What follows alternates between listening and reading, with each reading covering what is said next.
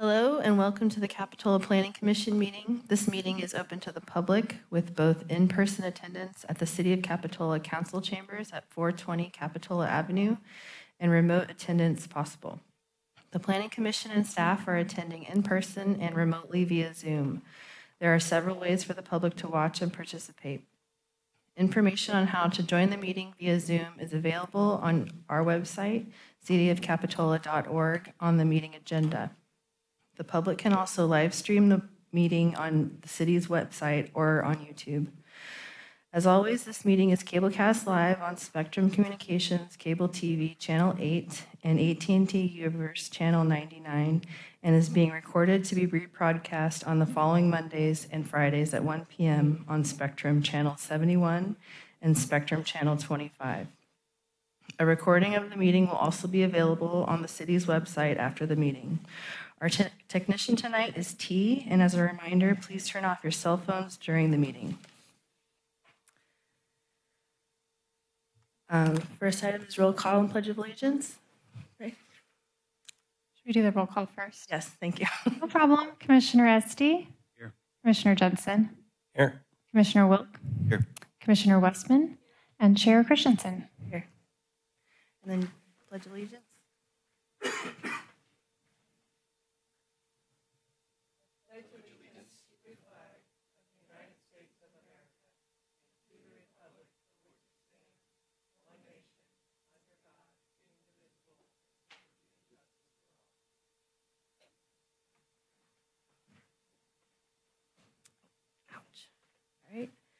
All right. Item 2 is additions and deletions to the agenda.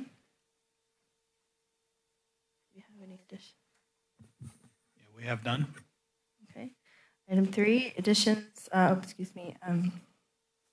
We have additional material. Staff did receive additional materials for tonight's meeting. We had 2 emails related to item 7A as well as an updated attachment for that item.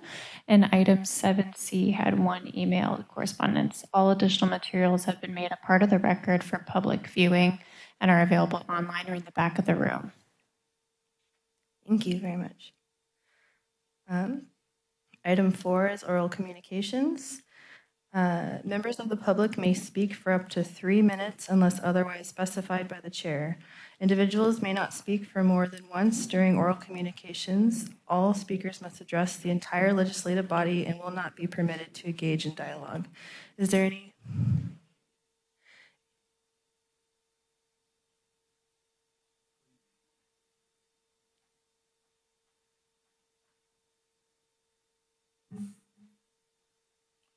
Good evening, City Council.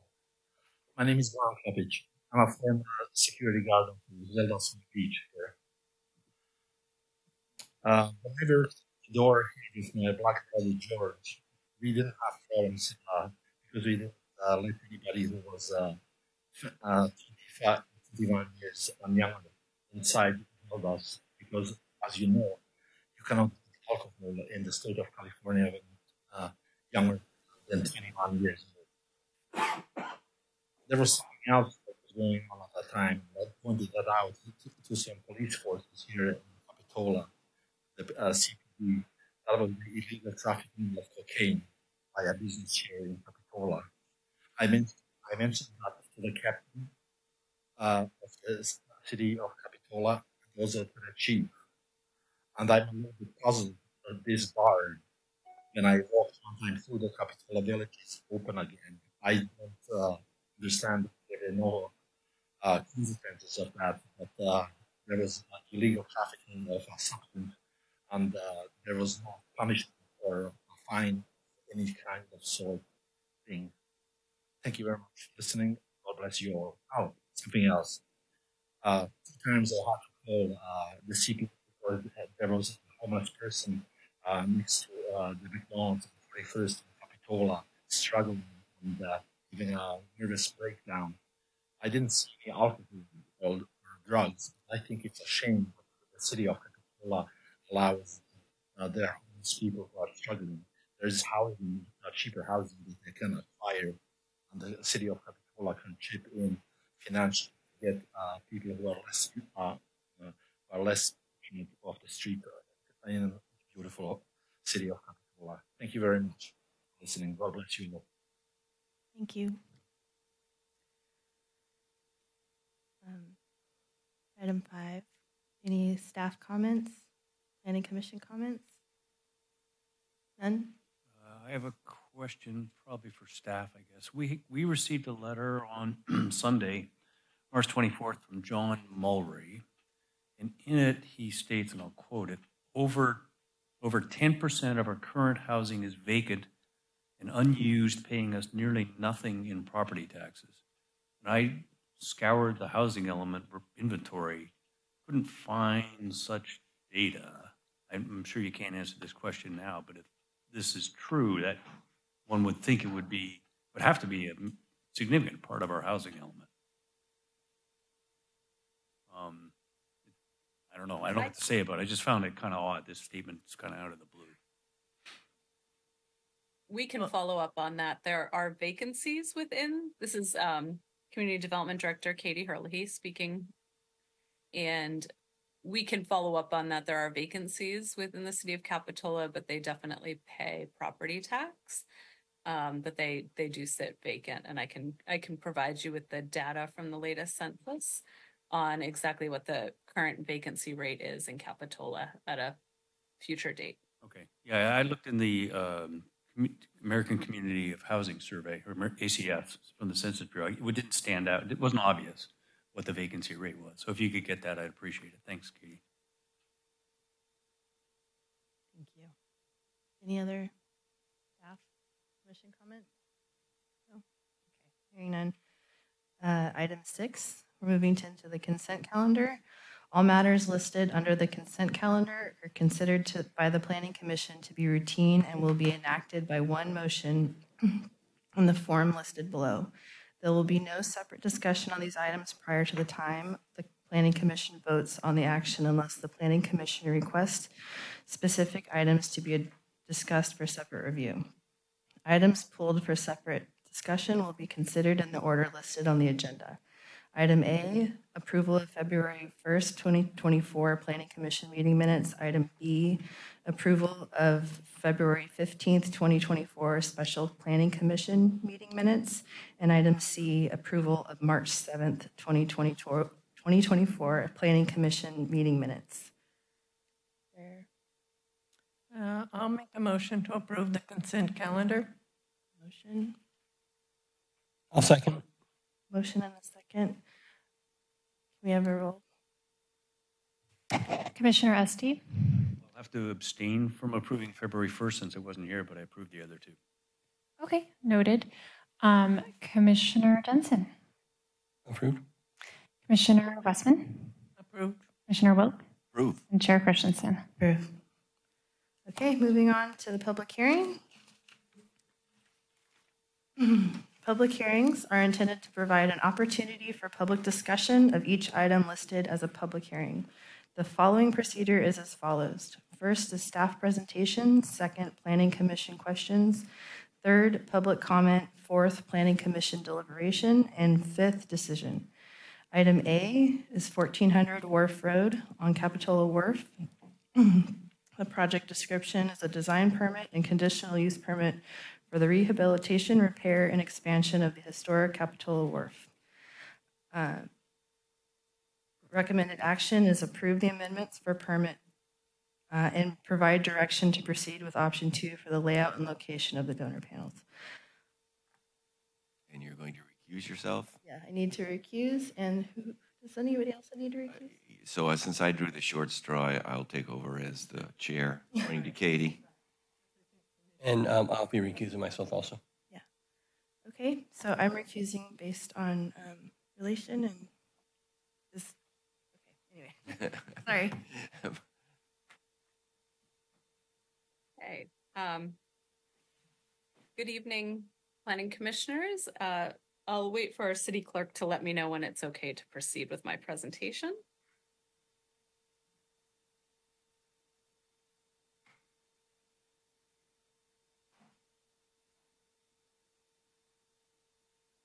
You're good to go, Katie. Thanks for waiting.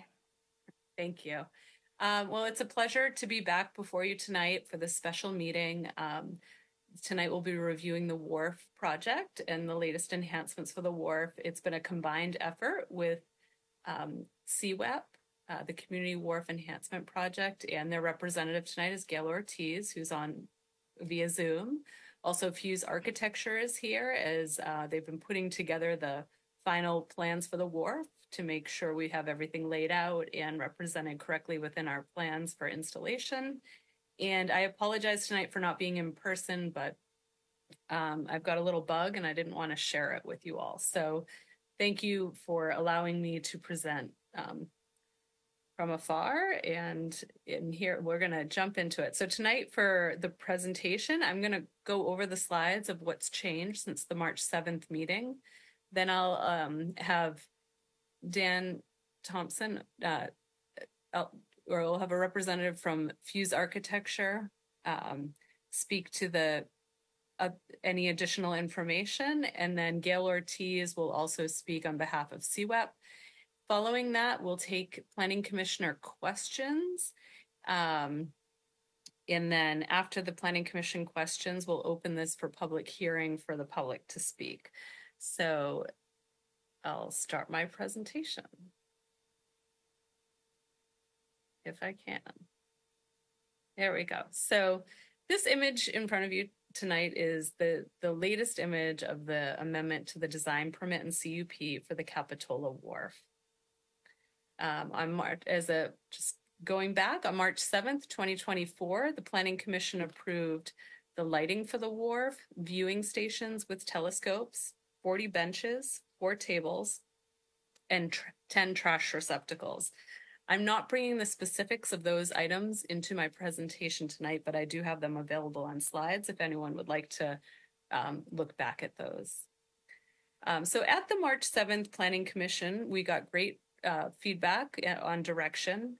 For the entry archway, the iconic entry archway for the Capitola Wharf, the Planning Commission asked us to extend the mosaic tile to the cap, removing the dragon image, also allowing the dragon to be implemented into elsewhere within the design. They asked that we decrease the fluted stone to 4 inches to create more space for the artwork on the archway, on the entryway, and to remove the illumination on the pillars. In terms of the gate, the Planning Commission asked that we remove the city logo on the gate. We were also directed to provide a site plan showing the full layout of the wharf and where everything would be sited within the wharf. And then for this, there were 2 signs proposed, one a wharf monument sign and also a wharf to wharf monument at the entryway to Wharf Road and out to the wharf, and they were asked to be removed from the project in whole, so those have been removed. They also asked for additional information on the donor panels, which we have this evening, and then in terms of the bathroom, there was a preference for the vertical wood clad on the bathrooms. So first I want to introduce the artwork that will be done by Kathleen Crissetti. She's going to be doing mosaic tile panels. I have to apologize. The artwork has changed from a bird motif to kelp and an underwater, the idea has changed. The representation I have here is the artwork that I had on hand, but it's going to change to kelp and an underwater scene as well. So we'll get further into that, but Kathleen Crissetti has gone through 3 public meetings, public outreach meetings with Capitola residents and any interested members of the public, and has been getting ongoing design feedback on the wharf entry panels as well as the donor panels. So it's really exciting. It's this artwork is evolving as we speak. And tonight you'll be providing direction on both the panels, her mosaic tile work on the entry archway, as well as the mosaics in terms of location and size. The Art and Cultural Commission will be reviewing this, the final design with the actual artwork in a future meeting to come, so this April. So here is the updated entry archway design. The mosaic tile has been extended to the cap. The dragons, excuse me, have been relocated to be within the archway. And then the fluted stone that flags each side of the mosaic artwork has been decreased to 4 inches in width, and the illumination is no longer included in the pillars. The second request from the Planning Commission was to remove the city logo from the gate. And as you can see in this image, the city logo has been removed. Actually, I should also specify that I was going to mention that the dragons are in the archway right under the L and the A of Capitola, and the fireball is still between them. So that symbolism of community is still within the archway, but a little less prominent. So Fuse also put together a site plan they've created a full site plan identifying the locations of the water refill station, which is shown in blue. The water refill station will also have a foot wash attached to it. The bronze scavenger hunt, which you'll be able to see on future slides a little closer up, and then the viewing stations on the site plan. The viewing stations I have highlighted in yellow. So throughout the wharf, there's going to be a really fun meandering path of bronze art pieces that represent local sea life. The artwork will be recessed into the wharf decking, creating a meandering path. The artwork will be done by Sean Mana again, and I apologize if I pronounced that incorrectly, of Bronze Works Fine Arts Foundry. And he's a local Santa Cruz artist. So here's just one example of a bronze rockfish. And these will vary in size and create that meandering path, which will go to each of the viewing stations along the wharf. I'm going to sip a little water. I apologize. So within the next 5 or 6 images, I've highlighted along the site plan sections of the wharf. So this represents the entry to the wharf. And in blue, I'm showing the water-filled foot stations, and I'm hoping that you can see the bronze fish. They're numbered throughout. There's 40 of them along the entire wharf. So on the left of the slide is the entryway. You see the bathroom. And this is the next slide. The yellow is representing a viewing station, the first viewing station. There is a corridor going out on the wharf for cars, and it also makes the wharf ADA accessible by having a flat surface. So we are being thoughtful in not putting fish on top of that corridor because it's really hard. It would be harder to inlay it into. So you'll notice how the fish kind of jump over the drive lane there. But the fish lead to the first viewing station, and this is a more central along the wharf. You can see more of the fish 13 through 20. And then you come upon the second viewing station, which faces out towards Hooper's Beach. And then there's the third viewing station, just before you get onto the head of the wharf. And then once we get onto the very end of the wharf, the bronze fish are represented in an orange color. And that's because over the next 6 months, we're going to be going through a planning process for the long-term planning of the wharf and programming the end of the wharf and temporary and long-term uses. So we're thinking we would put prints into the wharf to represent where the fish will be installed at a later date. But knowing that we're not quite sure what the uses are going to be out there or what their footprints will be, we want to leave some room to make sure that we do this right once they are installed. So there'll be prints in paint on the wharf on a temporary basis until we've identified the footprints of future uses. And then this last slide is the very end of the wharf. And you can see in yellow the viewing station. Also, in green in each of these slides is where we're expecting that there'll be some type of interpretive artwork. there's a current grant out there and a separate RFP or a separate contract for that work being done, but we've shown that with each viewing station with these binoculars and a place to sit, there'll also be we're expecting to have some educational interpretive information on a sign at each of these locations. Oh, and I'm going to go back. Sorry. There's also the 4 squares shown in the middle are the tables. At the time of opening the wharf, we're planning not to affix the tables to the wharf at that time. We'll have them so that they can be moved around so we can really figure out where they belong. Originally, the idea was to have one picnic table with each viewing station, but due to the driving corridor, we cannot fit a picnic table with each viewing station.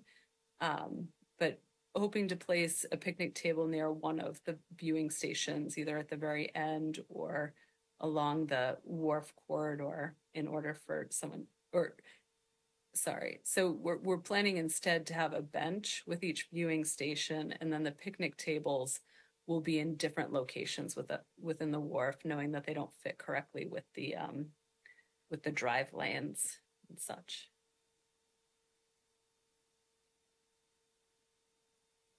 Okay.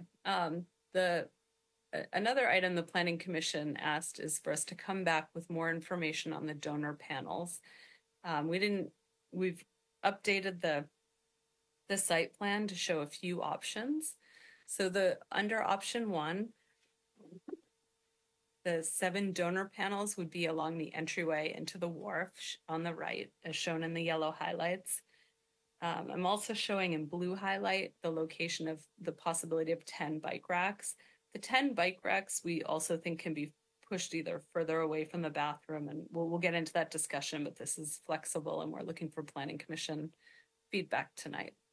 So this is option 1 with the 7 panels located before the entryway. Each donor panel would measure 2 feet wide by 3 feet tall.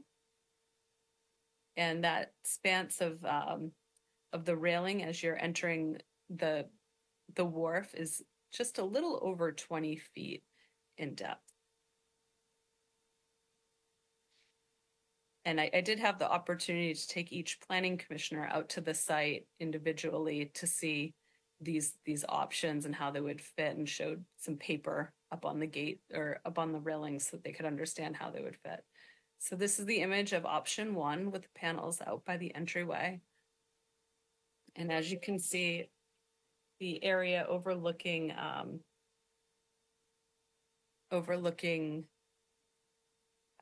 Hoopers is free and clear, and just the view back to Hoopers Beach on that side, but the panels to the right of the entry.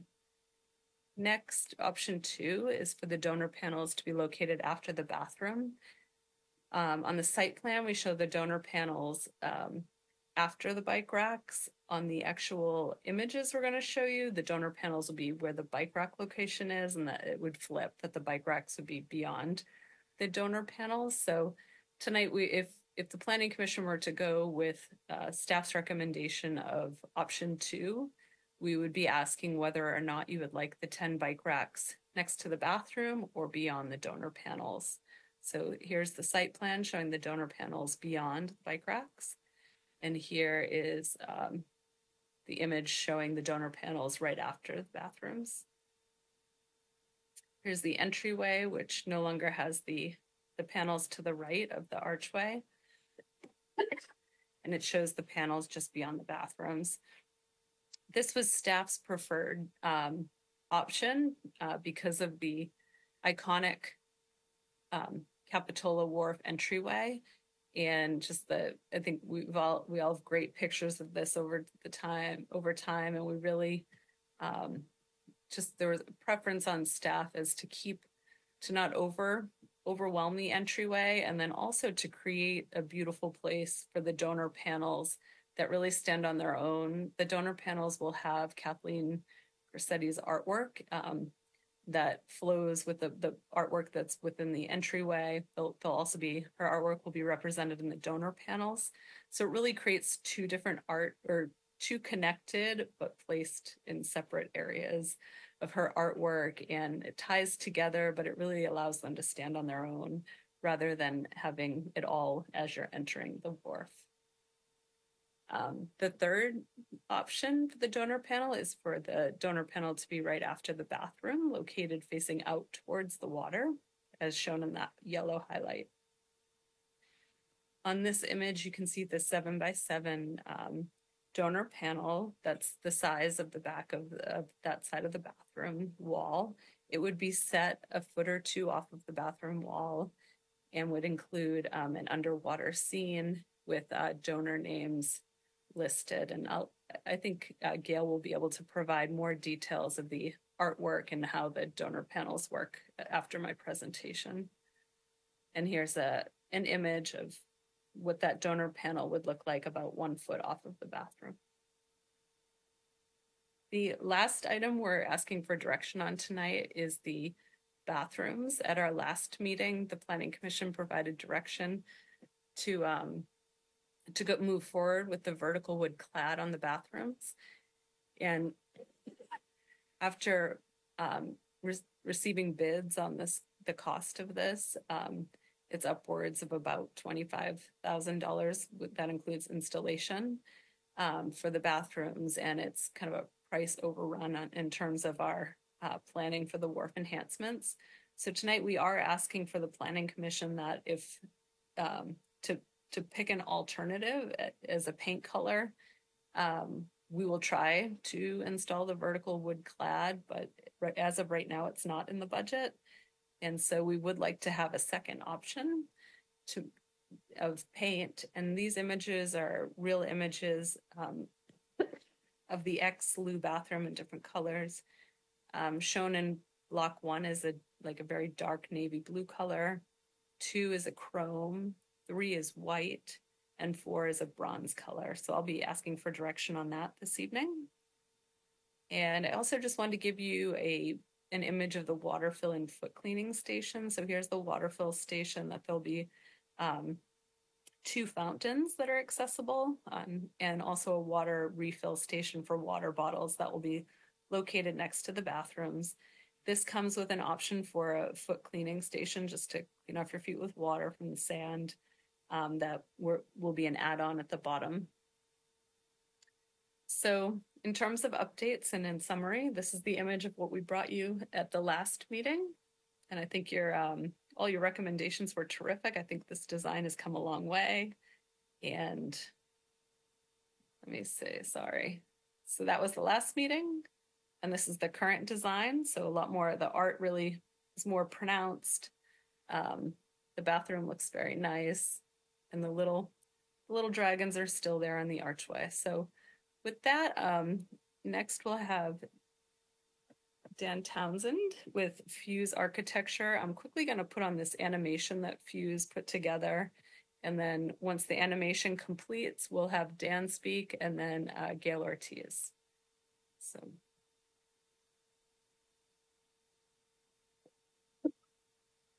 And the animation, Dan, you're welcome to comment on this while it's playing.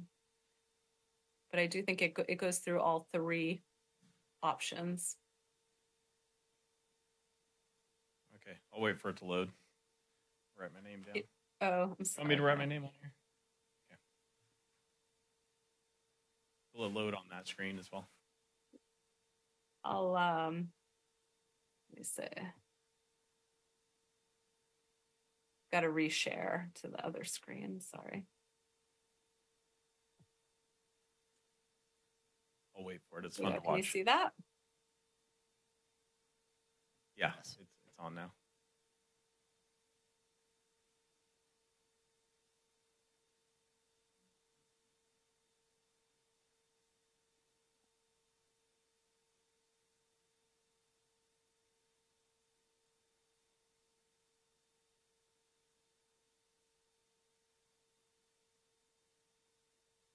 So this is option 2 with the panels behind the bathrooms.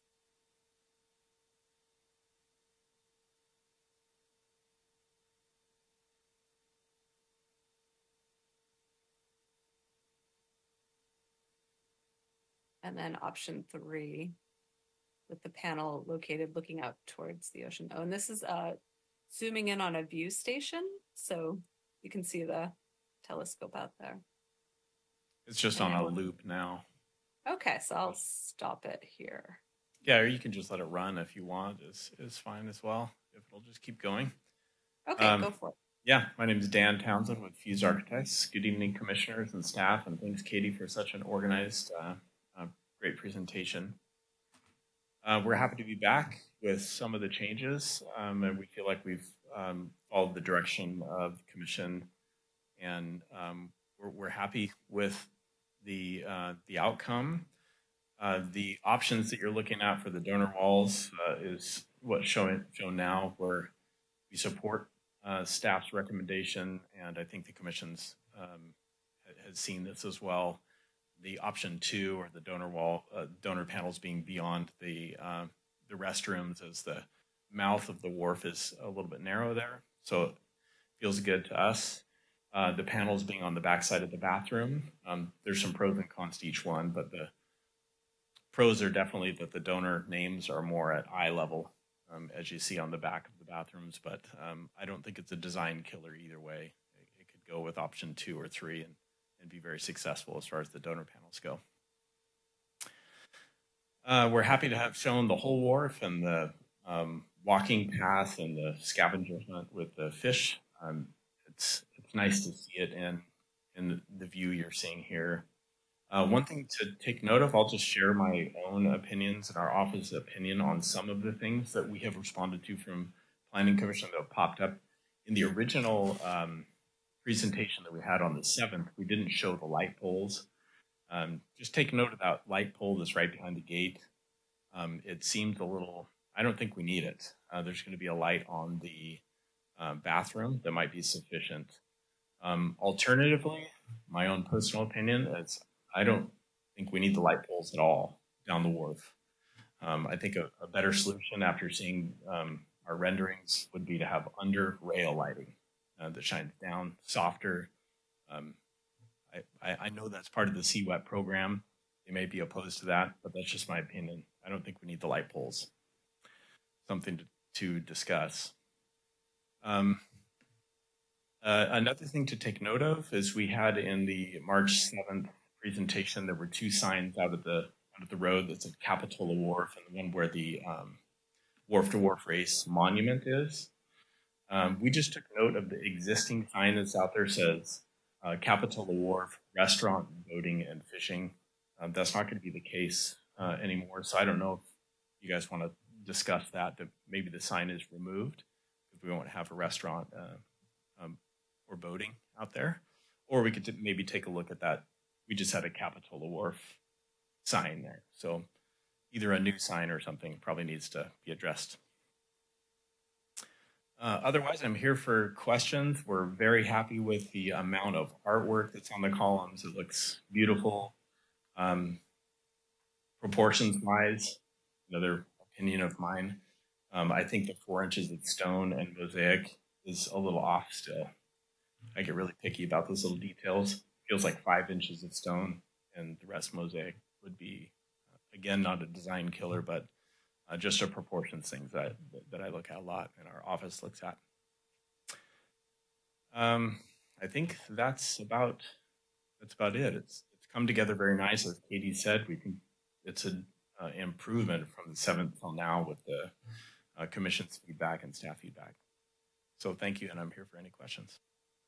Let's hold questions till the end. Okay.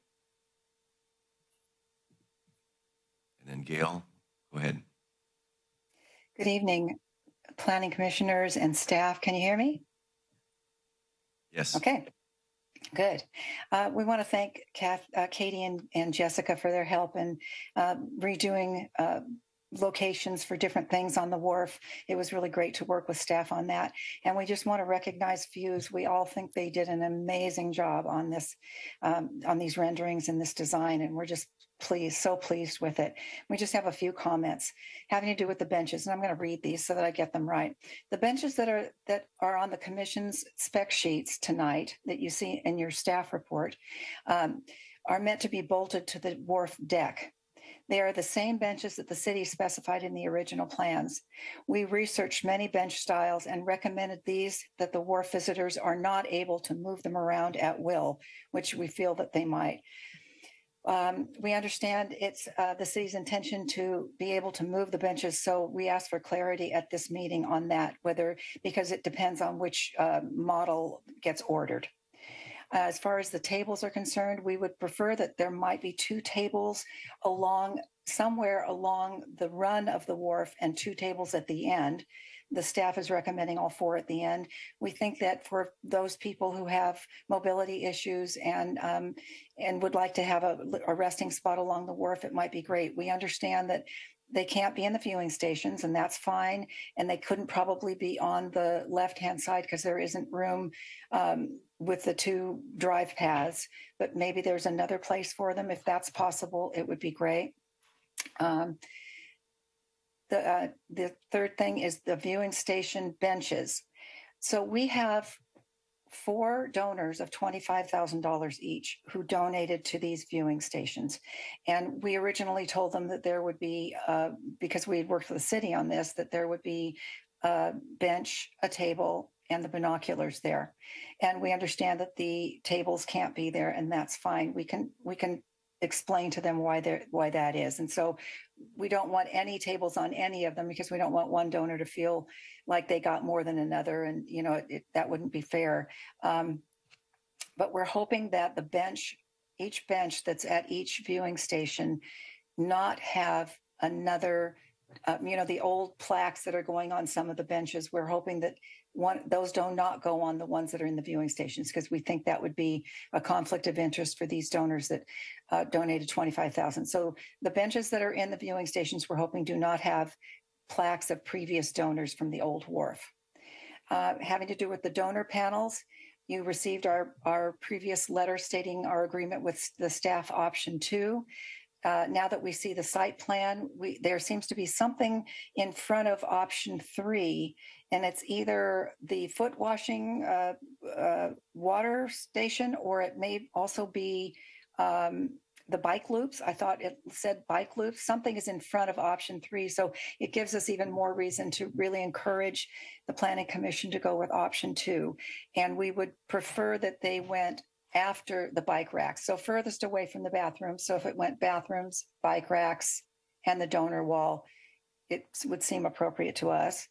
And as far as the light poles are concerned, I think under rail lighting would be beautiful. I think everybody would probably agree with that. There's one little glitch, and that is that we did, with the city's permission, we got donors of $10,000 for each one of those light poles. Their names would go on it. That's an agreement that we have with the city. If planning commissioners feel, this is the first time we've heard this, so if planning commissioners feel that that is a possible option, we might be able to explore other places where we could recognize those, but those are $10,000 donors. So they're the second largest donations, and there were 10 of them. So I'm not sure exactly where we would be able to recognize them that would be as permanent and meaningful as a light pole. And that's up to the planning commissioners. So I'm also available for questions if anyone has any. Okay. Staff questions or Commissioner? Not now. No, not for staff. Maybe for Fuse, or maybe it is staff. I don't know. How is the car corridor demarcated? Is there any special surface or just lines or nothing? Anybody know? Was the question, how is the drive aisle? Yeah. How is it called out? Is it called out in any way with lines? A different it's surface? a special material that is weather resistant, and it has a thicker density to it. And it's the surface of it is smooth so that you can so a wheelchair, it's 36, each drive aisle is 36 inches wide to allow for ADA access out to the end of the wharf. Okay, so the dashed area on the plans on A1.5, that'll be a special material put on top of the timber wharf material. Yes. Yep. Okay. Thank you. Oh, I have one quick question for Fuse Architects. On the illustrations, you're still showing the lights with the longer pole going out where a banner could be hung. And I thought we agreed at our last meeting that we were going to have them with shorter pole because there was concern about the banner pole being there really just placed. Yeah, I apologize. You're right. We pulled graphics from previously modeled light fixtures, but yes, the commission did agree that there wouldn't be banner poles on there. So I apologize. The rendering does show it's just something we grab off a. Yeah. Yes. Thank you. Yeah. One more thing, just to comment on Gail's comment about the light poles. When I made that comment about the light poles, I wasn't aware that there were $10,000 donors per light. If it is part of the discussion, it's really the one that's right by the gate that just seems out of place. If we stick with light poles, I don't know if you can pull it up, Katie, or not, but that the image of the front, you'll see it. It looks like the gate's going to swing into the light pole. It just seems out of place. If we can maybe relocate that, and I don't mean to make that a big part of this discussion, but we just noticed it. It just seems like we either don't need that one or it can be relocated. Yeah, Katie, I'd appreciate that if you did pull that up, because I would like to see that again.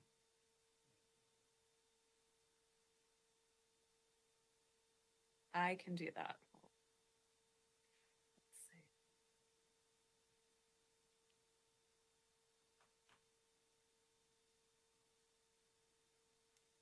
As I'm getting there, I will say the location of the light poles are based on the existing location of light poles and where the wiring has been run to historically. But that, so yes, there you can see the one light pole right by the entry. That seemed to be in the way. So question then for Ms. Ortiz, the $10,000, each light pole is associated with the $10,000 donor. So if we lose one, we have one donor to deal with? Yes. Okay. If you're done with your questions, I have a few. Go ahead. So, Ms. Ortiz, since you're on the line, this whole donor methodology, I'd like to understand better. You mentioned $25,000 associated with viewing stations, so I'm assuming that those donors will be recognized at each of the viewing stations. You mentioned the light poles. Each donor will have their name somehow recognized on the light poles. Are they also on this donor plaque? I mean, how is that the whole thing negotiated? $25 you get a free pizza. $50 you get your name on the. How did that was negotiated that work? With the city council, working with the staff, and it was presented to the city council and at a public meeting. And the donor opportunities were spelled out and approved by the city council. Specific things were specific amounts of money, very similar to the way we did it with the library. The largest donors that donated, upwards $10,000, $25,000, not only get their name on something, but they also have it on the donor wall. Donors of lesser amounts only have their name on the donor wall. So we followed the same methodology that we used for the library. Okay, so I guess what the purpose of the question was, I would think that whether we choose option 2 or 3 could be affected by what was promised to the donors. For example, no. So all the donors would be on option 2 or 3. Okay, so there wasn't any promises of location or the size of their names, or we did talk to them about it being before the gate, but after seeing going out there with staff, we wholeheartedly agree with staff that before the gate just puts too many good things all in one spot. Why not spread it out?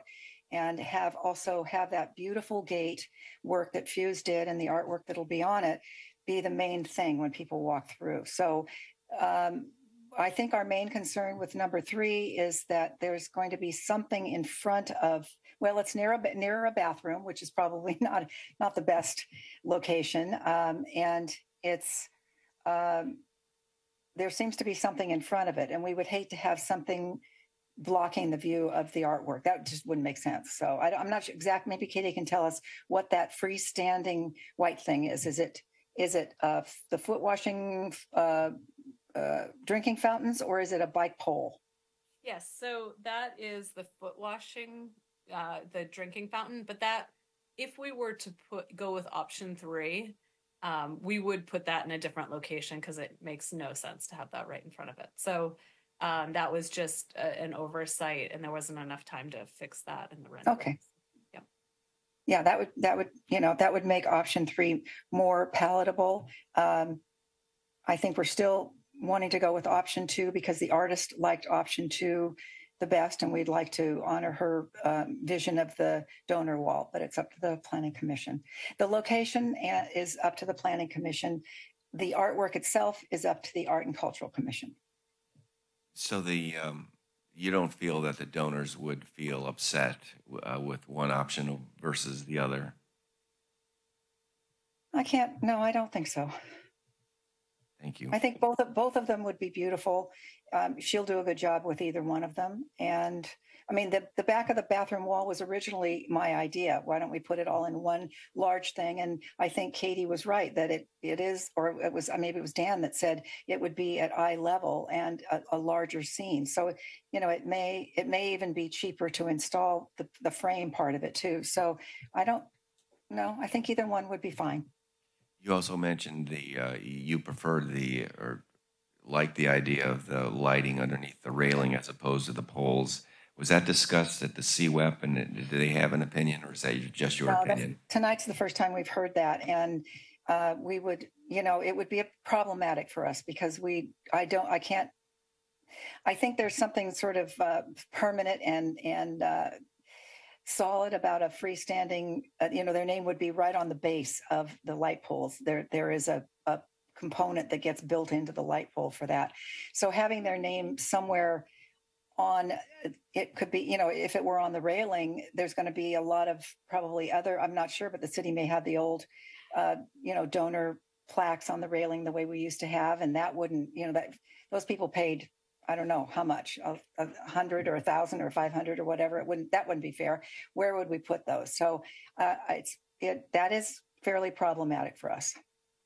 It's $100,000 we've raised for that. Okay, thank you. Maybe one other question. I don't know whether this is for you or for Fuse, but the donor walls that were shown in the illustrations don't show any artwork at all. So I'm having a hard time imagining what they're really going to look like. Right. They are so that you know what the walls are going, the panels are going to look like on the gates. That's more representative of the artist's work. It will be similar to that work, but it won't have quite as much kelp because we've already got kelp represented, but it would be sort of an underwater scene because each donor name will be in the shape of a glass fish that is running through the scene. So it would be, there probably would be some starfish on the bottom. I mean, I don't know what she's going to do, but I envision there'd be some sand on the bottom, some starfish. You'd see water, waves at the top. The larger donors would be at the top. The whales, they're not going to be whales, but you know what I mean? The bigger ones, and then the minnows at the bottom. So does that answer your question? Yes, thank you. You've been very helpful. I do have a question of staff regarding, we have a letter that came in from a Mr. Sawyer proposing a design, and it kind of begs the question, could you just repeat quickly how Fuse was selected as our designer of choice? Sure. This is Director Hurley.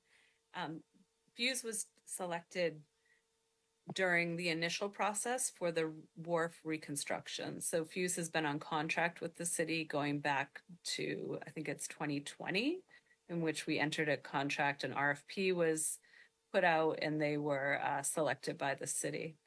So they have a valid contract with the city for doing the work. Thank you. And then you mentioned the bathroom that the Planning Commission and CWEP preferred the wood siding, but it was a cost problem, $25K. And you mentioned tonight that you would try to adhere with that request, but would like a backup plan. So two things. One is I'm assuming 25K is just a ballpark estimate. We would try to get it for less than that, and that the savings we might have accrued from eliminating the monuments at the entrance of the wharf you might be able to juggle the budget that way and somehow get that bathroom worked properly. But is the point that the budget is still in flux and you're still not sure what you can and can't do? So I really appreciate that question. So we have kind of fine-tuned the budget because costs have gone up since the initial bids came into play, and there's also a cost associated with change orders. So the overrun is real, and it does go beyond the city's budget at this time. So at this point, unless we were to acquire more funds or take another portion, that when we looked at the budget, we removed the signs at the entryway. We also we've reevaluated the whole project based on exactly what's before you tonight. So this would be a budget overrun, and that is why we are looking for feedback on possibly painting the bathrooms. And I can definitely bring back other colors at a future date if none of these colors are satisfactory. But at this time, that siding would take us $25,000 over budget. That was based on Fuse getting a bid from local contractors for the installation, is my understanding. And Director Khan is in the room if I'm wrong, but I do know that we got a bid on the siding, and it was at $25,000 beyond budget. Okay, thank you. Last question on the entryway where we asked for the monument sign to be removed. We talked about palm trees, placing 2 palm trees in there. I know that was discussed at a planning commission meeting a long time ago, but the 2 palm trees were a suggestion, but they weren't actually voted on, as I recall the meeting. And I would hope that my question, I guess, is, do you feel constrained to put in 2 palm trees in there based on planning commission requests or some notion that was our direction? Didn't we give them that direction when we did the tree removal permit for the 2 pine trees? When I reviewed the meeting minutes, actually, I looked at the video. We talked about it, we suggested it, and then Steve Jesberg said, well, we certainly could do that, but we have a tree replacement program. This is all going to be part of the study. And we voted that, okay, we didn't specifically express that we wanted 2 palm trees there. We were okay with his approach of that's an option, and there's going to be this tree replacement program that he's committed to. So I think if we really insist on 2 palm trees, and frankly, it might be a little crowded, we should bring that up again. Yeah, I think, I'll confess I haven't gone back and looked at it recently, but my recollection was that we were taking 2 trees out, and we were going to have those 2 trees replaced. And because we had some members of the public that were interested in that as well. So I think if we're going to change that, we do need to, sort of bring it back and talk about that again. So my question to staff is Yeah. that your understanding as well? The area in which the planting, where the trees were removed and we were planning on replanting there, is actually very small palm trees planted in that area. And my understanding is that the request is to bring back more significant palm trees along our entry corridor. I can definitely come back to the Planning Commission with more information on that, but palm trees, I think there's the ability to plant two in that area because of the way that they grow and their root system. But if it's a matter of it being too crowded in terms of aesthetics, we can definitely find another spot for the second palm tree. There is quite a number of palm trees along that entry corridor into Capitola, and then across the street there's different trees. So I don't think it's appropriate really to throw a palm tree across the street before you go over the Stockton Bridge. But if you'd like, I'm happy to look at other options and bring that back maybe on a director's report to tell you about other replanting options. I'd be okay with that.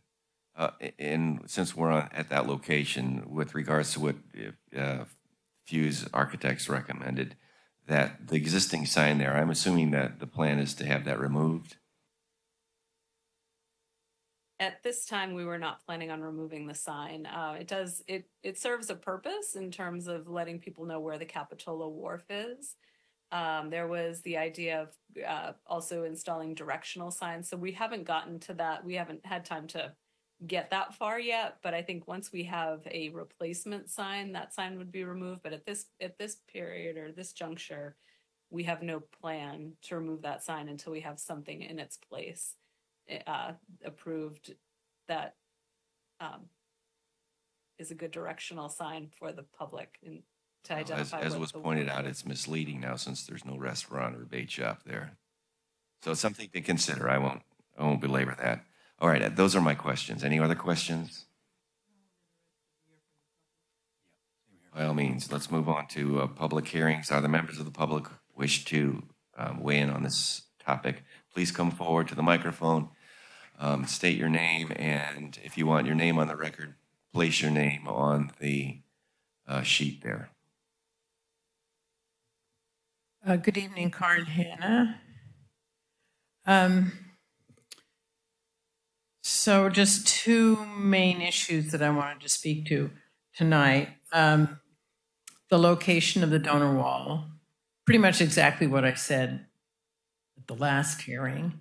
I would hope that, and I guess this also could go for the benches and tables, that a little bit of flexibility could be reserved for final placement once the area is completed, and because it's a little bit hard to tell from the drawings thus far where the little bulb outs are and things like that.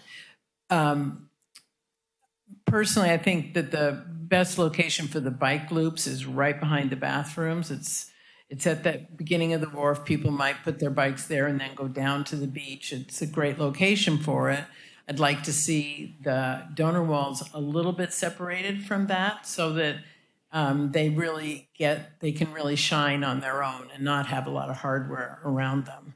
So, and I would assume that the donor walls would be one of the very last things that might go up and that the placement might be fine-tuned at that time. But I definitely support having it in the 6 to 7 panels as opposed to the one big panel. And part of that is because it brings me to my second issue, which is the bathroom. So I have a craft gallery and craft gallery annex downtown. We just finished redoing the whole front of one of the buildings, had to replace all the window hardware, trim around it, big window, repair some stucco. And it's only been a couple weeks, and already people who have leaned their bicycles up against the wall have scratched the paint off, and now we see the base color through. So you can imagine that painted bathroom, after everybody's banged into it and thrown their bicycles against it, it's going to be brown or whatever color and blue. And if it's painted now, it's going to have to be painted again in a few years. It probably won't get painted because the city won't have the money, but it will need to be painted. So I think they should bite the bullet, put the wood cladding on it now, make it look good. You all saw the picture from the Venetian courts of what that blue bathroom looks like. It's a prominent feature of their view corridor, and I think the city owes it to everyone to make it look as good as possible and find another way to save a few $1,000 and make that affordable. Thank you.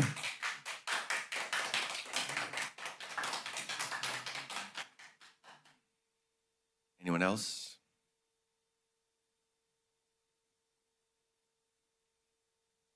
My name is Keith Halen. I'm a resident here. I have 4 comments. First of all, a practical one. It shows the gate swing to the left.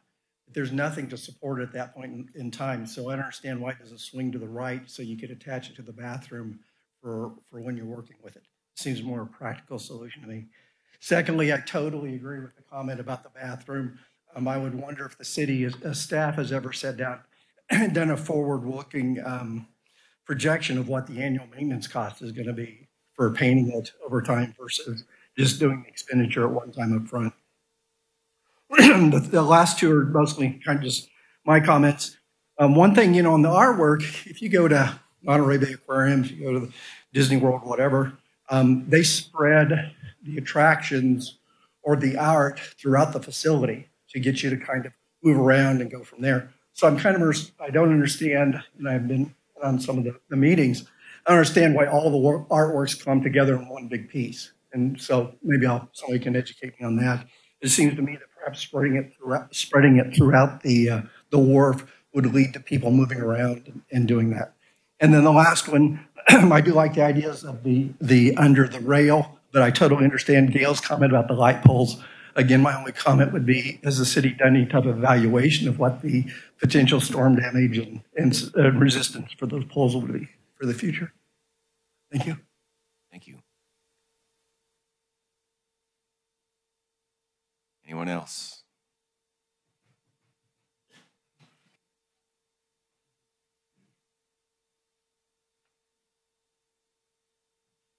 Good evening. My name is Joe Palantrani, and I don't care if I'm on the list or not, but I wanted to clarify a couple things. The light poles that you saw in that rendering are the light poles that we recommend. The arm is there that it's going to allow the light to go on the wharf instead of over the water. So that arm is not for banners. That's the arm for the luminaire. Does that make sense? And I agree with the comment about that one odd light on the left. I think it does look kind of weird with the arch. And finally, finally, I would like to also agree with the other speakers about the bathroom. I think that's the first thing we'd see. And it'd be terrible to see a blue striped, brown, blotched bathroom.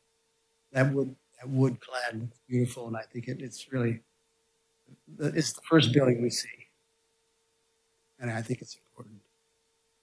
Thank you. Thank you.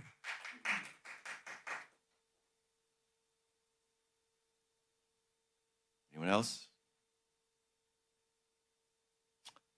Okay, let's bring it back to council commission deliberations.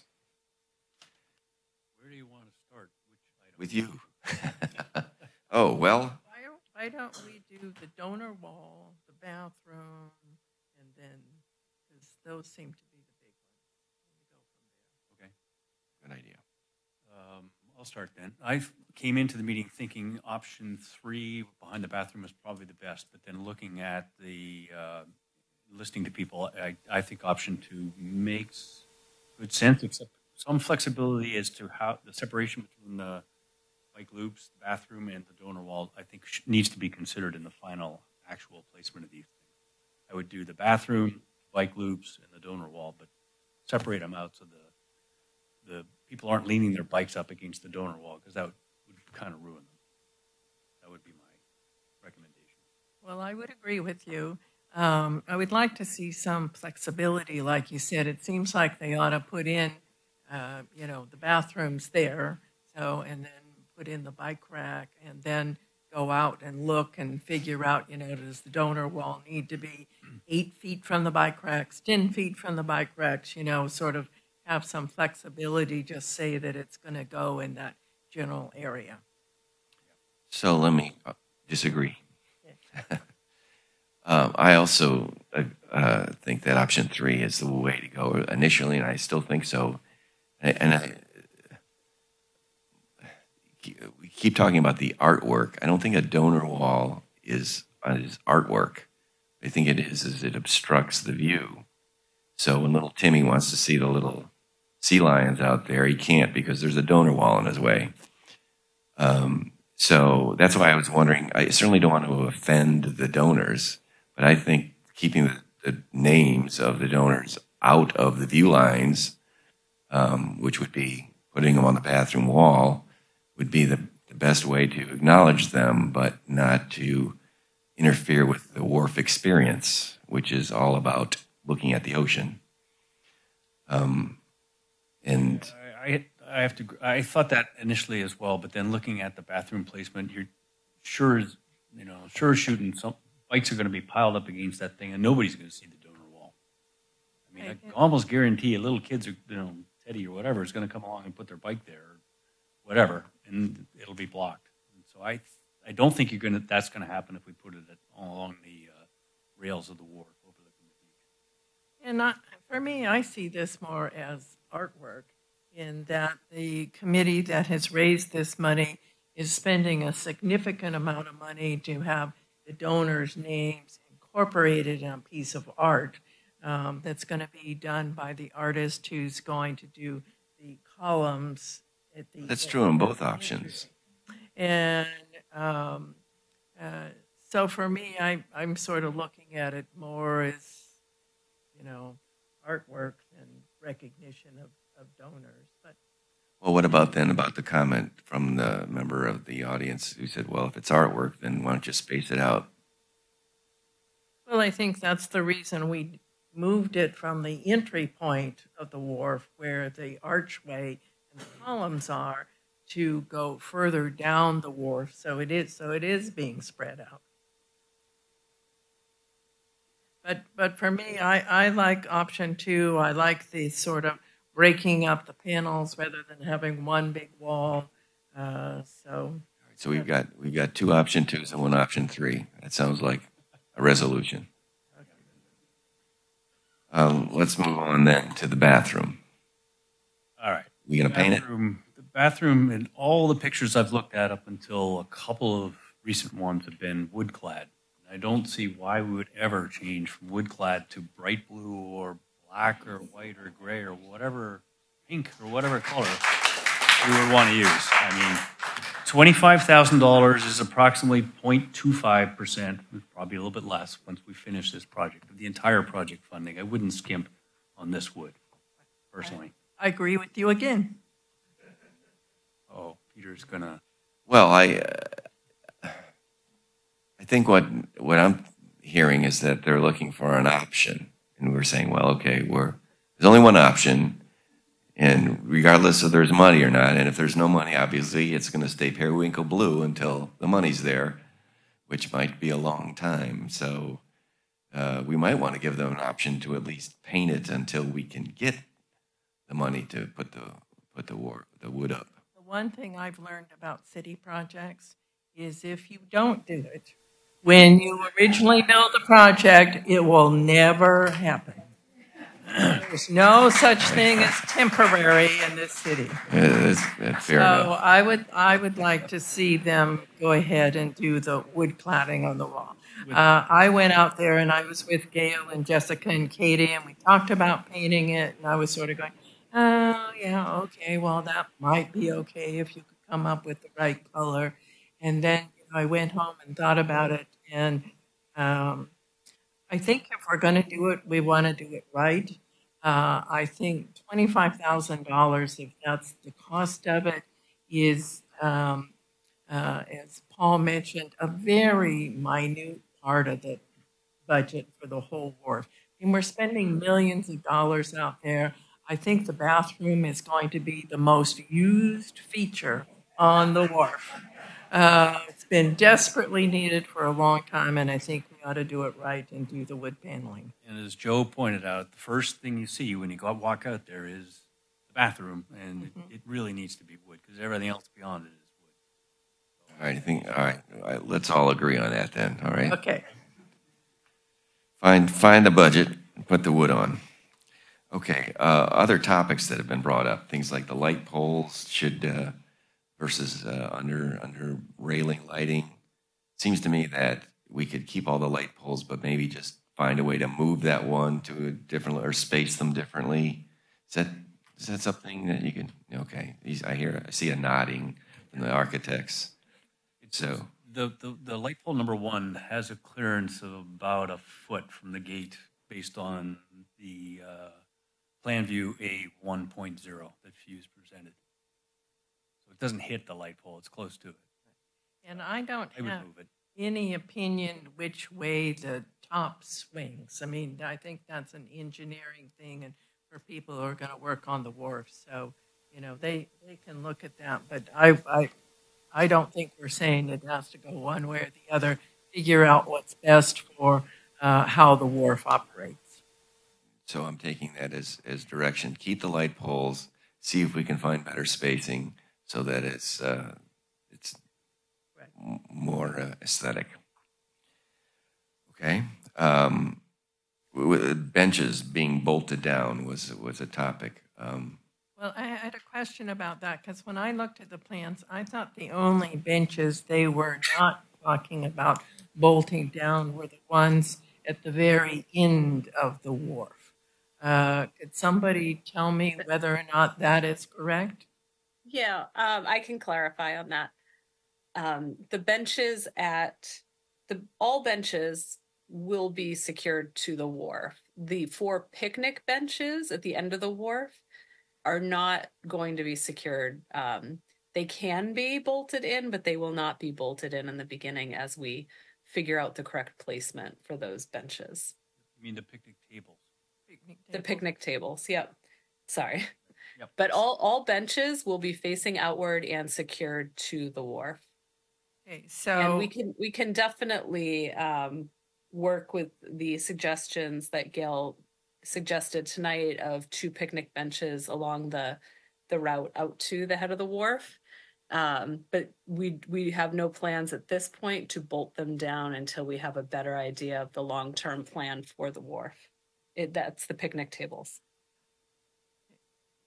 So we have flexibility on the picnic tables. Right. Which I think is what everybody wants. And, And then can I provide a little more clarity on one other item that was brought up tonight? There was mention of the donor plaques on benches. And tonight we cannot take direction on location of donor plaques on the benches or the railings. The city council was very clear that all existing donor plaques that are on the railings and benches come back. We will take into consideration the comments made this evening for how to, first, we've got to do our complete inventory and see how many benches and plaques were accounted for prior, because they all need to come back. And I'll work with CWEP and keep the communication going on exactly what that number is and how to resolve this issue of viewing stations and benches and plaques.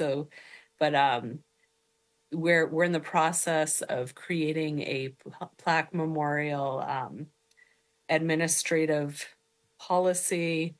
And I think that's an item that I really need to take before city council, and it wouldn't be appropriate for us to interfere with that process at the planning commission right now because they are working on an administrative policy. But I can definitely continue to work with Gail, and I understand the concerns of CWEP with the larger donors in the viewing stations and making sure they're adequately represented in those areas.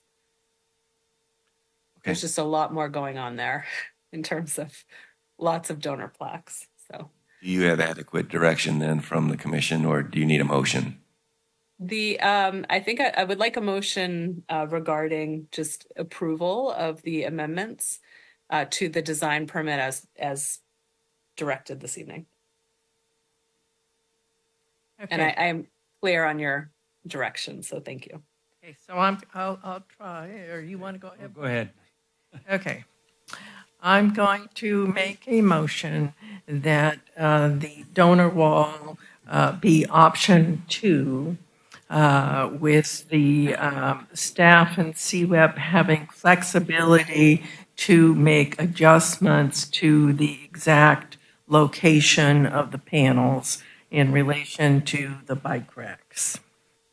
That the bathrooms have the wood on the exterior as shown on the plans. That the light pole at the entry be evaluated for its exact location to make certain that it doesn't interfere with the gate opening and is in an appropriate place. Anything else we need to include? It's good enough for me. Do we have a second? I'll second that. Okay. Should we have a roll call vote? Should go quick. Commissioner Westman. Aye. Commissioner Wilk. No. And Commissioner Estee. Aye. Motion passes 2-1. All right, let's move on to then item B, 722 Escalona Drive, and take a 5-minute break while the rest of the commission comes back.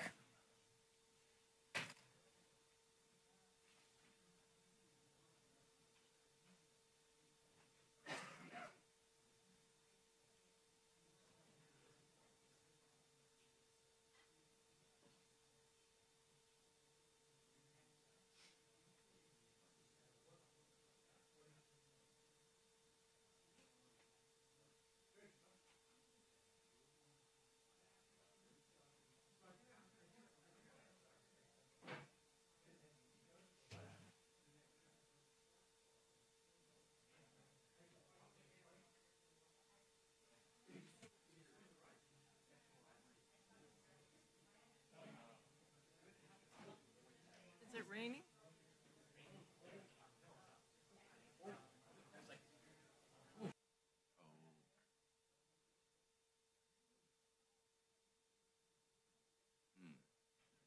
Yeah.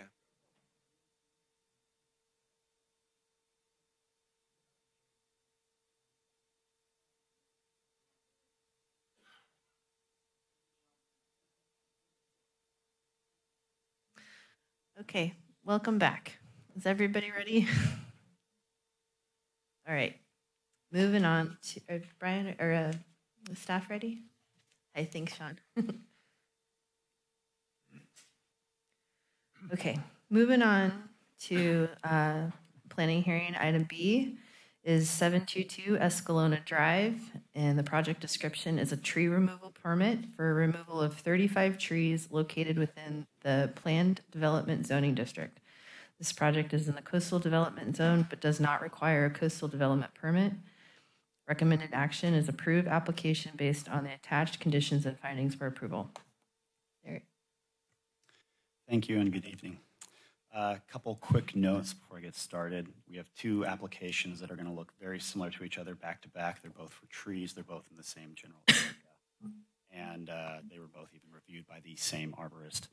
I did get some questions leading up to the meeting. I wanted to clarify the first one, which was that our staff report for the the Park Avenue trees, we stated that all the trees are on city property. That is technically true. However, 2 of them are growing on city and RTC, Santa Cruz County property. They've grown into both. They've been identified by both the city and the RTC, but at this time the city is electing to pursue removal of them. Both these reports are going to be pretty short and sweet. You have some robust arborist reporting on it, and hopefully I can answer any questions you have tonight. So with that, the application for you, as mentioned, is a tree removal permit for approximately 35 trees. It's located at 722 Escalona Drive. This is a planned development zoning district serving a single-family residence. on the wrong presentation. One moment. Here we go.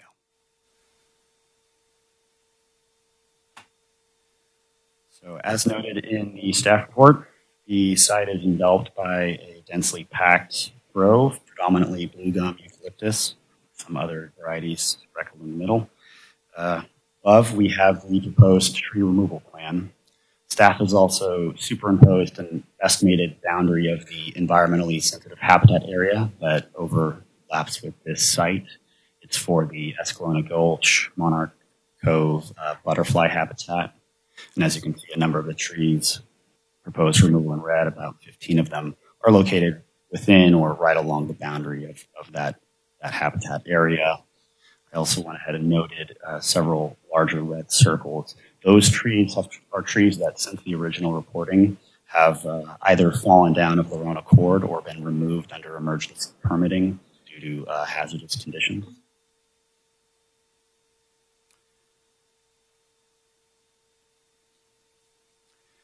As I just mentioned before, since the original review of this site by the arborist in late 2023 and the publishing of the staff report, approximately 7 trees have come down on their own accord on this site. You can see some of the photos taken by the arborist above.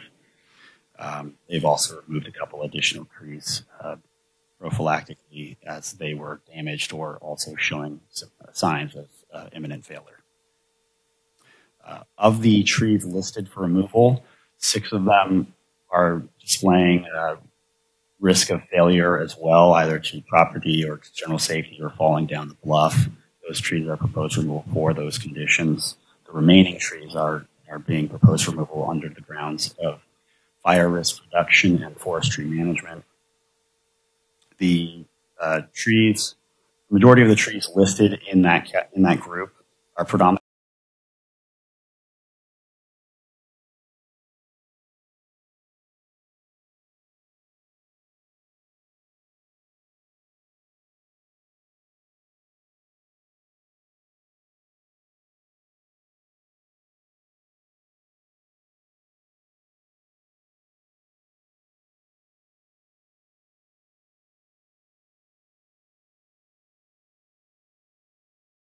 or at 6 p.m. Thank you.